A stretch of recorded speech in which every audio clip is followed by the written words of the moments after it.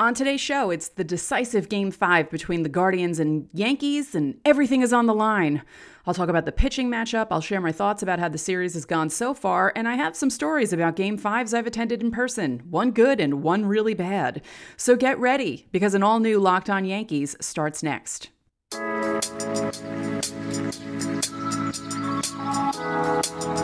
You are Locked On Yankees, your daily New York Yankees podcast. Part of the Locked On Podcast Network, your team every day.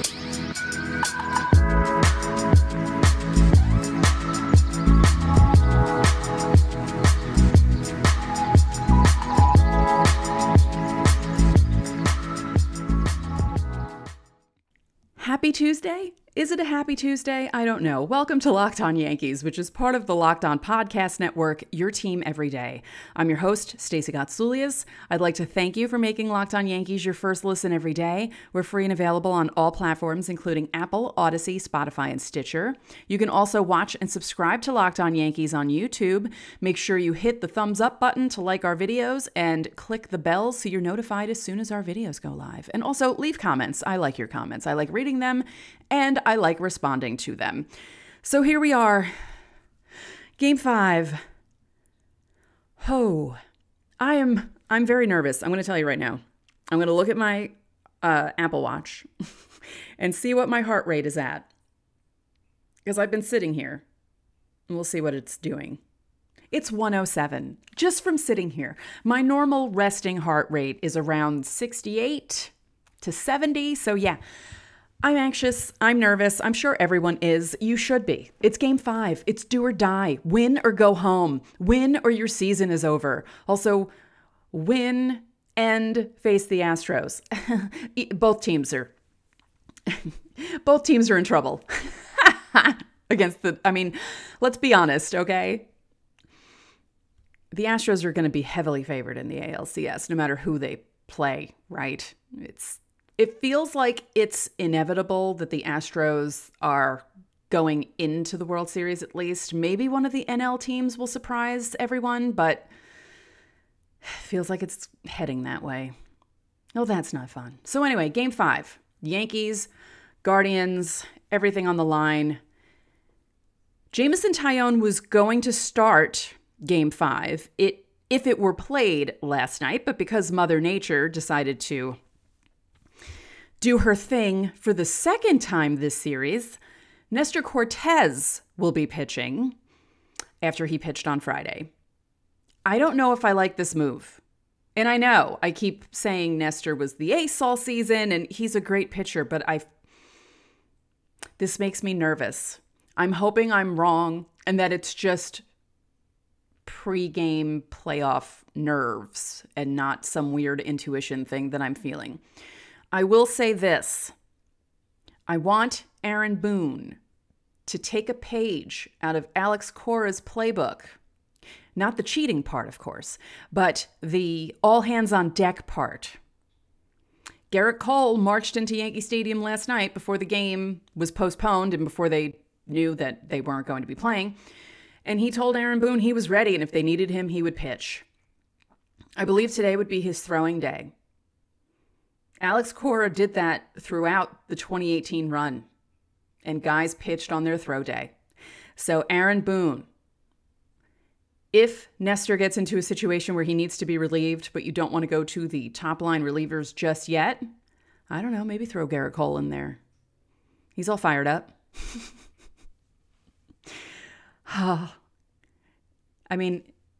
It's Game 5. You need to do everything that you can in order to win the game. But I'm just afraid of Boone's decisions being the thing that buries the Yankees like they did on Saturday. So Nestor Cortes didn't get the decision on Friday, obviously, because his team let him down at the end. And his ERA is 3.60 so far in the playoffs with 3 strikeouts. For the Guardians, Aaron Civale is pitching or starting for the Guardians. I don't think he's going to stay in too long. He's 5-6 with a 4.92 ERA on the season. So this might be one of those situations where you'll see the Guardians bullpen come in And you might even see guys that you wouldn't expect to come in because, again, Game 5, everything on the line. Throw stuff at the wall and see if it sticks. Because I can't say the real world. Because I can't say the real word. Now, out of the Guardians, because the Yankees have not faced Civale so far in this series. So far in this series, Andres Gimenez is 1 for 2 against Cortes with a run batted in. Ahmed Rosario hit that home run against Cortes. He's 2 of 3. Steven Kwan is 1 for 3. I'm doing quick math in my head. And let's see, other big people. Oh, Jose Ramirez, 0 for 3 in 3 at-bats. Miles Straw, 0 for 2 in 2 at-bats. And Oscar Gonzalez, 1 for 3 in 3 at-bats. Again, no one on the Yankees has faced Civale in the playoffs. So, this will be an interesting matchup. I'm not comfortable with it. And it was odd last night because the Guardians were the ones who announced that Cortes was starting for the Yankees first. Because they said Aaron Boone wasn't available, and then he texted everyone to tell them that. So was Aaron Boone, like, did the Yankees and Aaron Boone leave the stadium before the game was even postponed? What happened? What is going on? We should actually talk about that too, briefly. We have a couple minutes.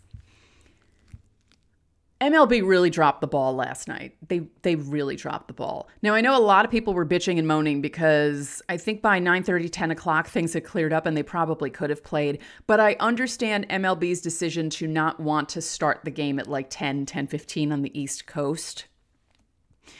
But the Yankees making the fans sit there the whole time and people finding out on social media first that the game was postponed like 5 minutes before the Yankees made the announcement that the game was postponed. That shouldn't happen. My friend who was at the game found out the game was postponed because of a Buster-only tweet. What are you doing? And it's funny because as much as Yankee fans are going to complain about this, they'll be at the game today. I mean, they spent all that money on their tickets anyway, but could you imagine sitting out there that whole time? Actually, I can. I was at an opening day, 2008, the last opening day of Yankee Stadium. We were at the stadium I got there early, but I was stuck there for a good 4 hours before they canceled the game. I mean, it just did not stop raining.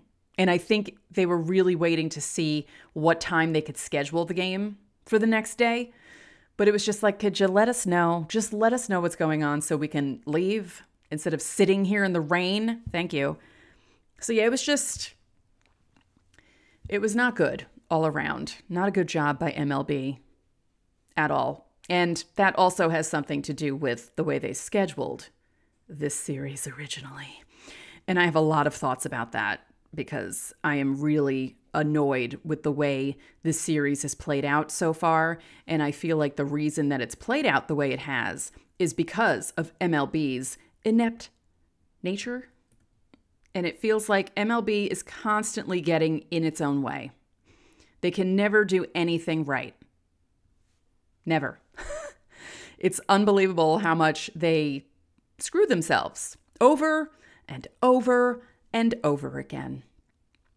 So in a moment, we'll talk about how annoyed I am right now with MLB with regards to how they've handled the postseason scheduling so far. But first, BetOnline.net is your number one source for football betting info this season. Find all the latest player developments, team matchups, news, podcasts, and in-depth articles and analysis on every game you can find. And as always, BetOnline remains your continued source for all your sports wagering information with live betting and up-to-the-minute scores for every sport out there. The fastest and easiest way to check in on all your favorite games and events, including Major League Baseball, MMA, boxing, and golf. Head to betonline.net or use your mobile device to learn more. BetOnline, where the game starts. Thanks again for making Locked On Yankees your first listen every day. Subscribe now to Locked On Yankees on YouTube or wherever you get your podcasts. So, here are my thoughts. And I've been thinking about this all day, and it's been bugging me all day. It annoys me that they put the break between games 1 and 2. Now, we didn't know that the weather, well, I should say that. They didn't know that the weather was going to be crappy when they made this decision, but they knew the weather was going to be crappy on Monday. The forecast said that Thursday was going to be bad, and it didn't lie. It didn't change. Nothing changed. The reason why MLB put that off day between games 1 and 2 is because they didn't want 4 games again. They wanted to split the AL and the NL for TV ratings, basically. So because of that, they essentially had 2 off days between games 1 and 2. Any advantage that the Yankees had over the Guardians was done. Any momentum the Yankees had after winning game 1 was done. Yeah, this series could have been over in 4 if that hadn't happened. Because if the Yankees played on Wednesday night when they were supposed to, they would have won that game. I'm telling you right now, they would have won that game. I have no doubt in my mind. They would have gone to Cleveland with a 2-0 lead. I don't think they would have swept. Although it's possible, because of the way Saturday's game went, if it wasn't for Boone's stupid bullpen decisions, the Yankees could have won that game, and then it would have been over in 4 with Cole winning on Sunday night. But no. So here we are on Tuesday, the day before the ALCS starts, with the Yankees and Guardians playing a decisive do-or-die Game 5 at 4:07 p.m. So when someone wins, they're going to have to fly out to Houston tonight and prepare for the game that starts tomorrow night. Good job, MLB. Good job. Great. Everything is great. I really think that messed them up, that off day. It shouldn't have happened because it made it where the Yankees had only played 2 games in 9 days. The bye was supposed to be an advantage. And it didn't turn into an advantage for any of the teams except for the Astros who had it. The Braves didn't have an advantage. The Dodgers didn't have an advantage. And if the Yankees lose the series, they didn't have an advantage. No, if they lose this series, it's on Boone. It's on Boone for his stupid bullpen decisions on Saturday, and it's on Boone for continuing to play Isaiah Kiner-Falefa at short when we all were like, no, put someone else in there. And then he finally decided after he basically, it was Boone and IKF's fault that they lost that game on Saturday. And I feel bad. IKF seems like a really nice guy, but he can't play shortstop. He just can't. We've talked about it all season. Well, not all season, but recently. He double pumps nearly every time he throws the ball. He's short sometimes. Rizzo has to scoop. He doesn't have sure hands. He's better at third. Although, even though he's better at third, I think Donaldson is better than he is at third. I don't know. The Yankees just don't know how to build a roster.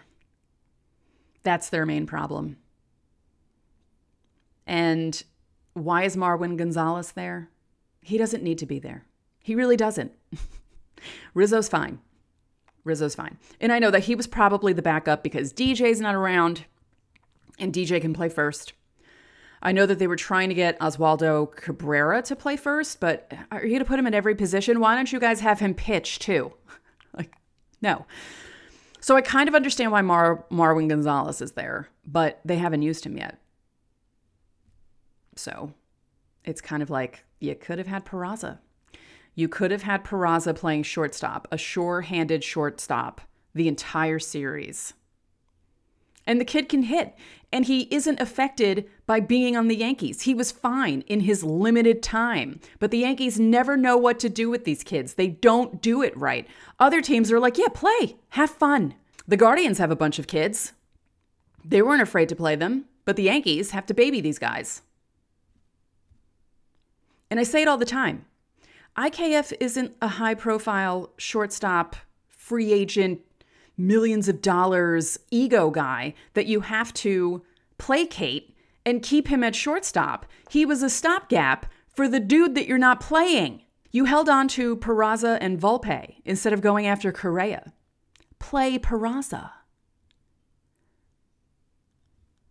There are so many things that make me angry about this team and the decisions that they make.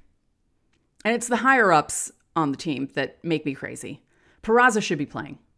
He should be playing. IKF should be a bench player. Peraza should be starting at short. Oswaldo Cabrera could play left.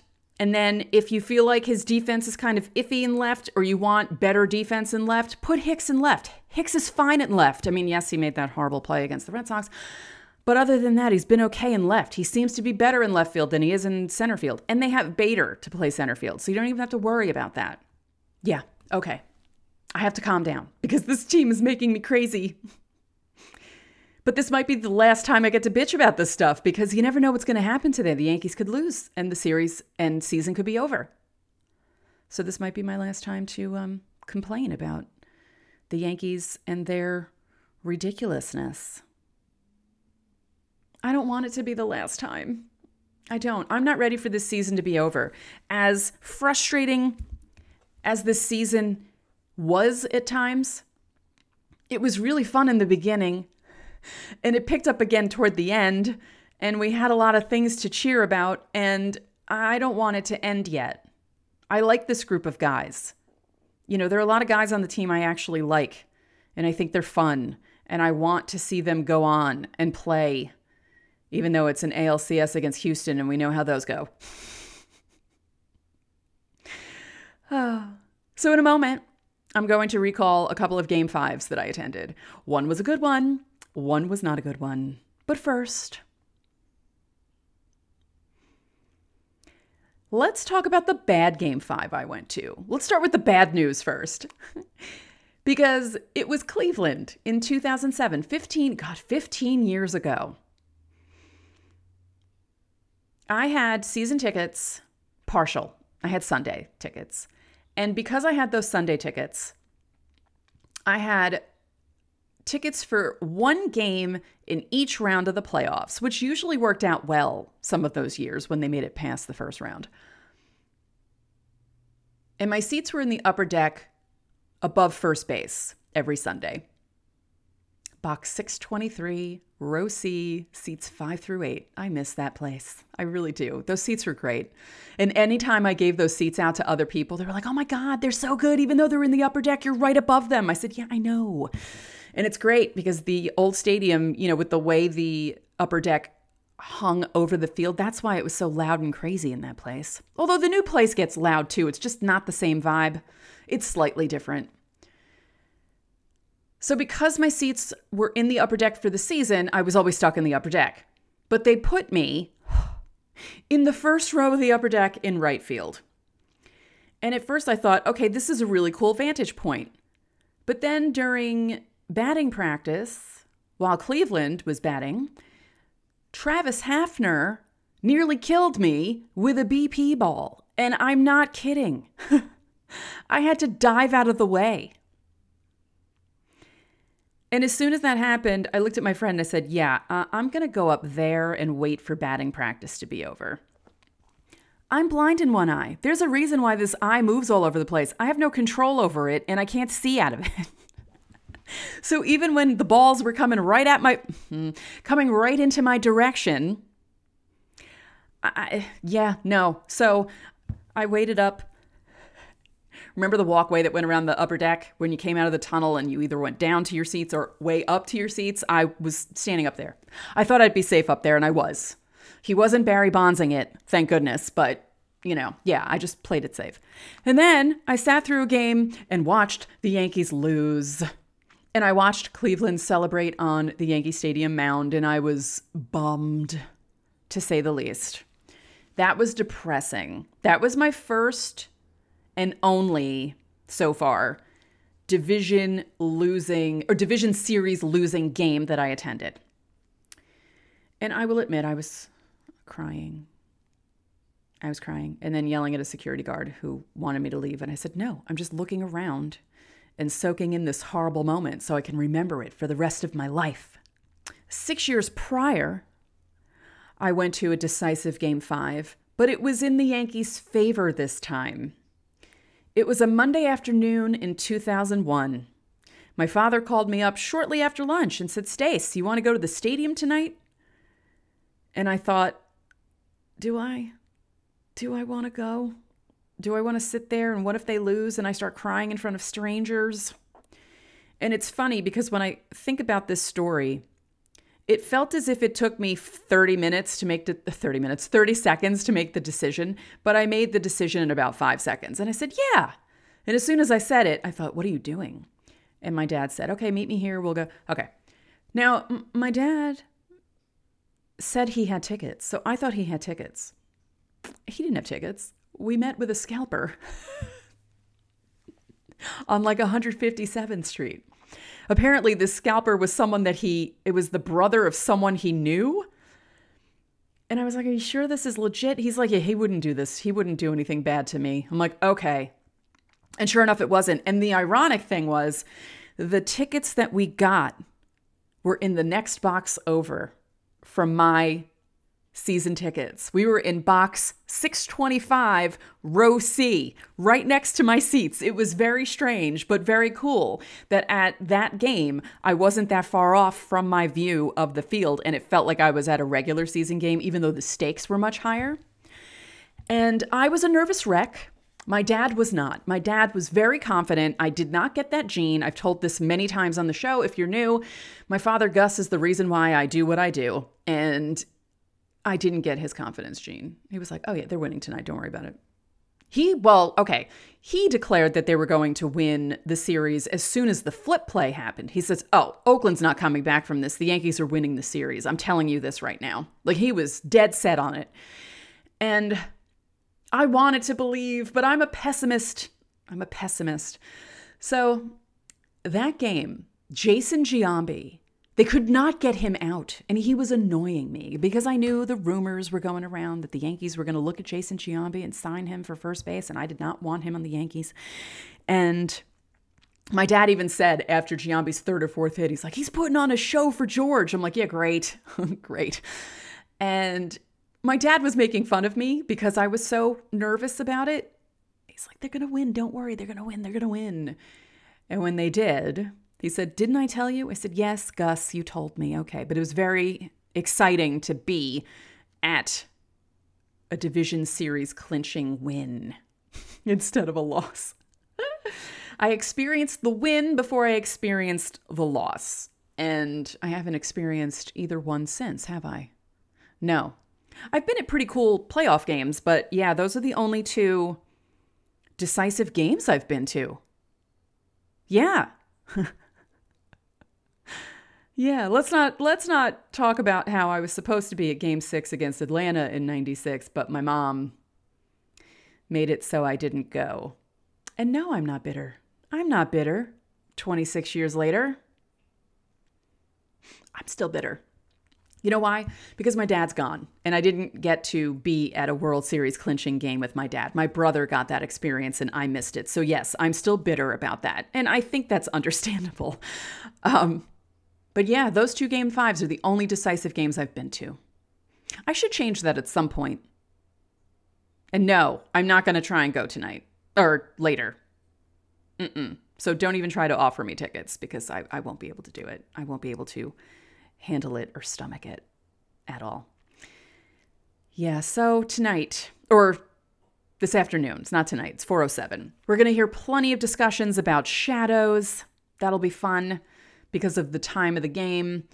And as I said, the weather is fine if you don't live in New York. It's nice. It's very nice. The blue skies are out, clouds, but nothing threatening. So the game should be fine. Everything should be dry from last night. Actually, I think it was dry by 10:30 last night.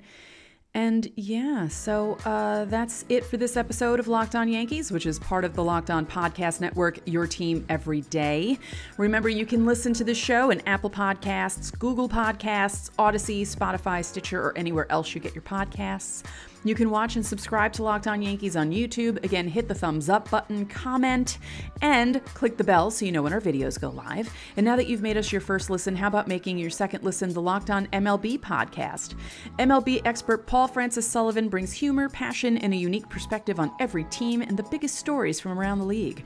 Follow the #1 daily league-wide podcast, Locked On MLB, on the Odyssey app, YouTube, or wherever you get your podcasts. One more thing, if you could be so kind, please rate the podcast and spread the word about this podcast to your fellow Yankee fans. We would really appreciate it. Enjoy your Tuesday. I'll talk to you sometime after the game, and go Yankees.